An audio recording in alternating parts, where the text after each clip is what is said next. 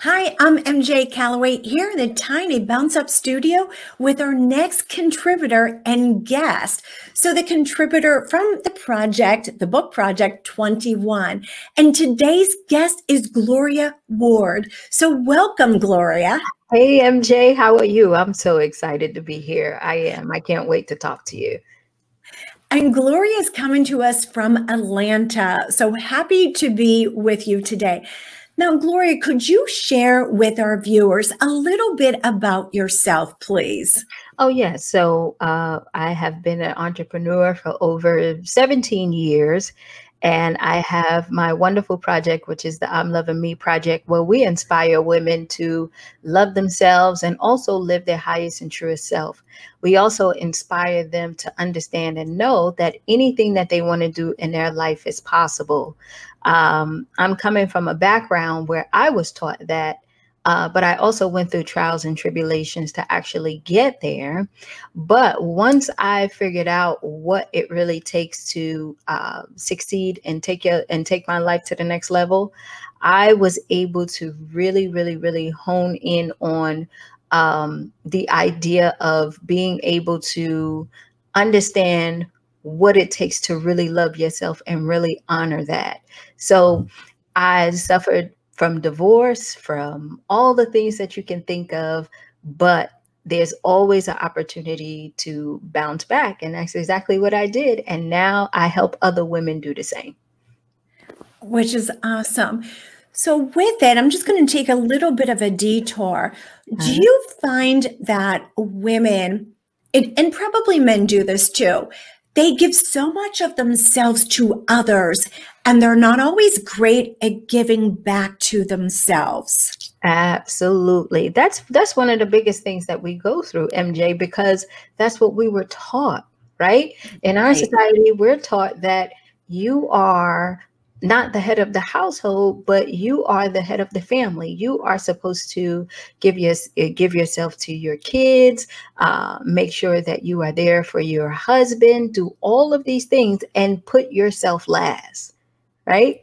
Right. But the philosophy that I have is, how can you be good or be the best for someone when you're not the best for yourself? So right? true. So true. You cannot give a person something you don't have. And while you're giving and giving and giving and you're not replenishing, what you're doing is you're burning out, right? You're burning out. But when you decide to go ahead and choose you, you can be the best for everyone else. You can be the best. When you decide to pour into yourself and to grow and to understand who you are and to love yourself, what does that mean for your kids? How much love do you think you can pour into your kids? How much motivation and love can you pour into your husband so he can start that business, so he can be the best husband that he can be? That only happens if you choose you and you decide to love yourself first, right? Right.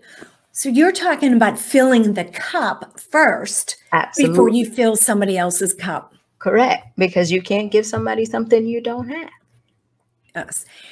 And you do it through I'm Loving Me. Did I get that right? I'm Loving Me project. Yes, the I'm Loving Me project. Most of the women that come to us have been through divorce, or they're widowed, or, you know, they've been through traumatic experiences in their life. So they're trying to figure out who they are and what they want to do with their life. They have this aching, nagging thing that keeps bothering them each and every day, that tells them that they should be doing more, that they know that they can have a life that they want to live, but at the same time, they don't know how, right? Because they never took the time to figure out and look at the person in the mirror to say, who am I? What do I like?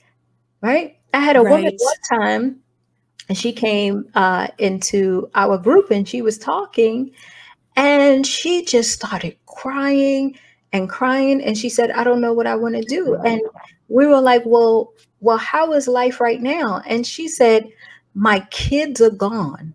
I'm in the house by myself. I don't have a job anymore. I was supposed to be a mom. You know, I was a mom, they're grown. I don't even know what I like because everything was about them. She lost her identity. Her identity was within her children. She lost it. Absolutely. Absolutely. Wow. And what we teach is you have to learn how to have that balance where you choose yourself, figure out what you like, what you love, what hobbies you want, if you want to start a business, all those things, because that will allow you to fulfill your purpose because everybody has a purpose and you get to figure that out and you don't have to do it after the kids are gone when you're in a worry state trying to figure out, you know, and how you're going to go on day to day. You can do that now and you can pull your kids into it if you want to. You can actually live the life that you want to live right now if you choose to. So today over someday. Correct. Let's choose today, not someday. That's exactly right, MJ. I love that. So we're talking about 2020 and 2020, you know, a lot of businesses had issues and struggles. You started off a little bit behind the, let's say, the 8 ball because you had to cancel your biggest program. Wow. Yes. How did you manage? You know, we were in denial.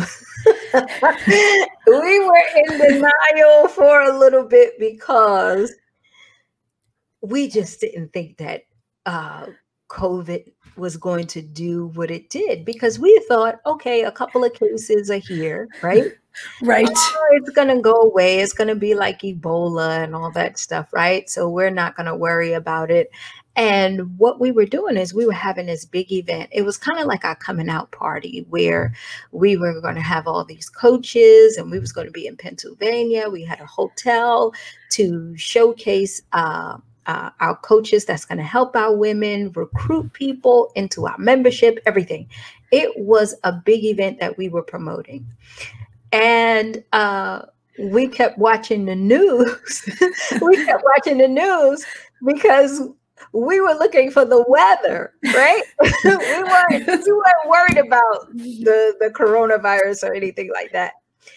And so when they said the first case of coronavirus hit New York, and we were like, oh, okay, everything hits New York, right? Right. Everything hits Florida, everything hits New York, the big cities. And then all of a sudden, people started dying. And we were like, okay, Ebola was the same way, they're going to catch it. Then it started to get closer and closer to home, MJ. Like my family had to go in quarantine. Everything on the news was like, you know, we got to go in lockdown. And we were like, oh my God, do we really need to cancel the event? And we held on as long as we could. We had the hotel book, we had flights booked, we had rent-a-cars reserved, we had everything you can think of, facilities rented out, food, catering, photography, everything. And my publicist and event manager was like, hey, I don't think this is going to happen. They're talking about, you know, a nationwide lockdown. And I said, come on, we can do this. It's going to work. We'll probably get there when it gets bad, but then we can have our event and then it's done. And then a lockdown happened right during that time in March. So our event was March the 20th, I believe, or the 21st. And it was like a few days before they was like, nope, we're going on lockdown. Oh, done. So plane tickets, all of that stuff. Well, I mean, we got some of our money back from like the hotel, you know, the rent-a-car people, but flights and photography, all of those non-refundable things. Right. It just went down the drain. And we were horrified because we put months of work into it. Sure. And it was bad. It was bad. And it's on top of losing the money. And you did get some credits. got some money back, but it's never what you've put out. No. And also think about it, the mission we were trying to accomplish. At that time, we're only a 3-year-old company. So we put our best efforts to really get our marketing out there. So we have flyers and banners and all the stuff that we couldn't get back. And if you are a company that is bootstrapping, every dollar counts. Sure does. Right? Right. Every dollar counts. And when you are not able to have these events where you can recoup your cost, you're looking at your money every day in your house or in your storage place of stuff you never use with an old date on it that you can't do nothing about. No. Right? It's devastating. But what can you do? Right. You did do something. Even though you were behind, even though the event didn't happen, it is something no one wants to have to deal with. Right. You knew you had a need. There was a need out there. Yes. We started, once we started really getting serious about the coronavirus, we started watching the news. And one of the things that stuck out to me was a lady who said, hey, I don't have the option to go to my treatments anymore, and I'm in recovery. Everything is shut down. So now I'm in my house and I need to be able to, go to treatment. I don't know what I'm going to do. I don't want to turn around and go use, but I'm alone and I'm by myself. My treatment helps me. And so then I just got on social media. I got on Facebook, actually. And I said, is everybody doing okay?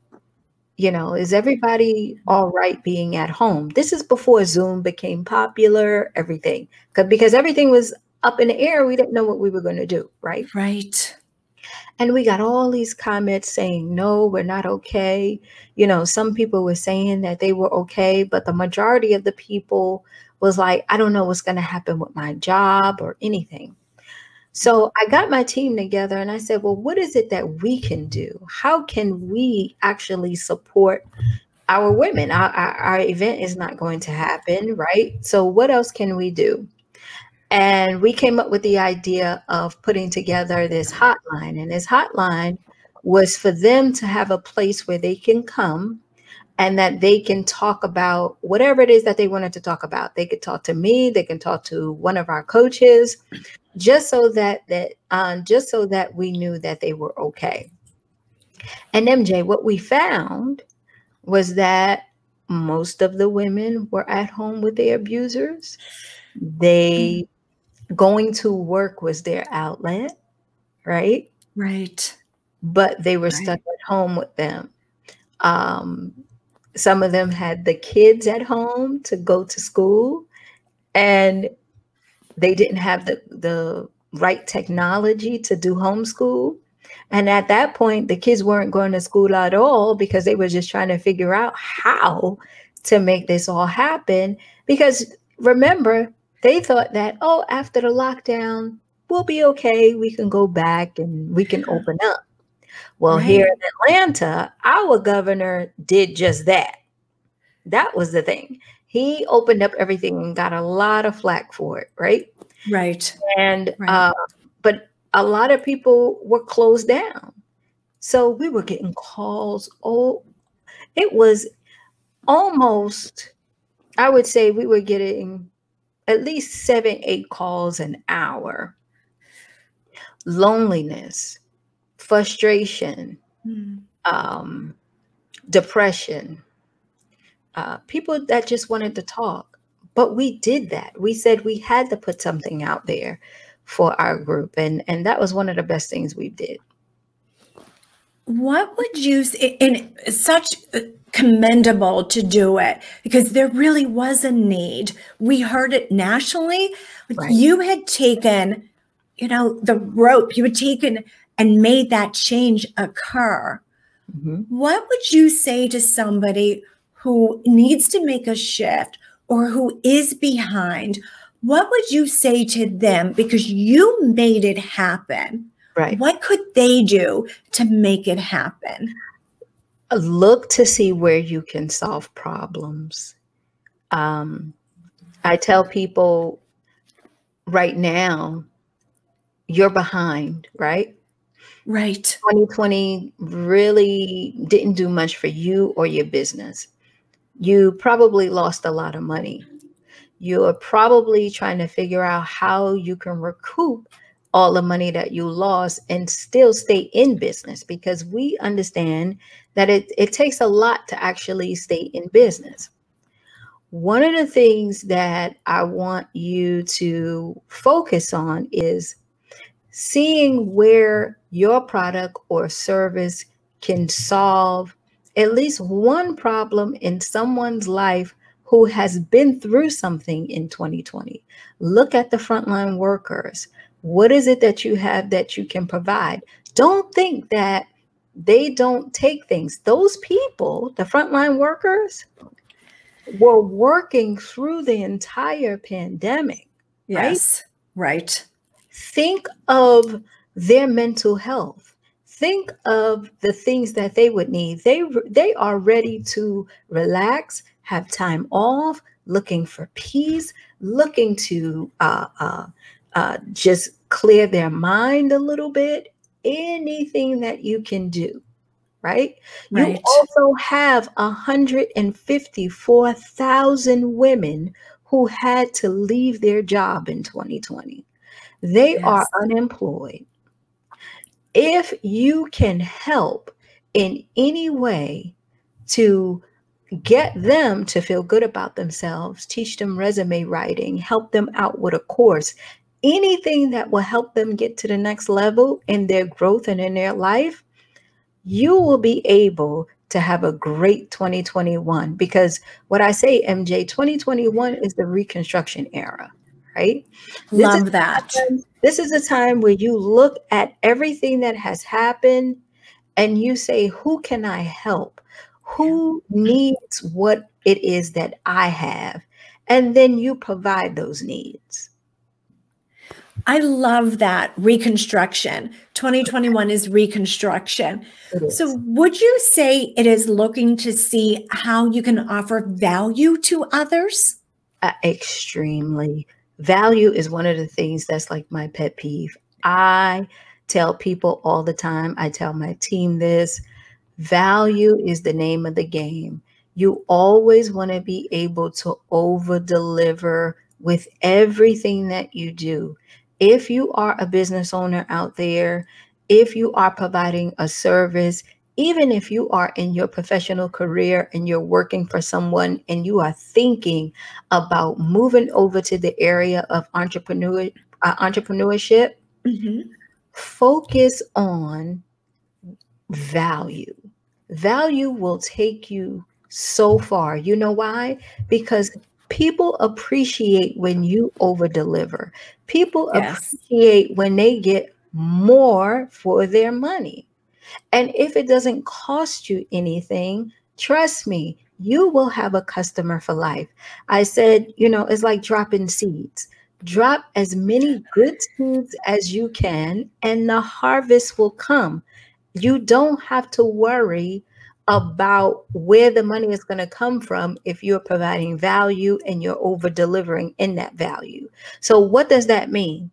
If you are providing, let's say, a book to people, inside of that book, does it include the next steps so that you can take them a little bit further to solve their problem? Did it include anything special that they did not think that they were going to get? Maybe a handwritten note, maybe the opportunity to have a one-on-one with you, maybe the opportunity to get something free from you within the next 20 to 30 days. Those things people look at and say, you know what?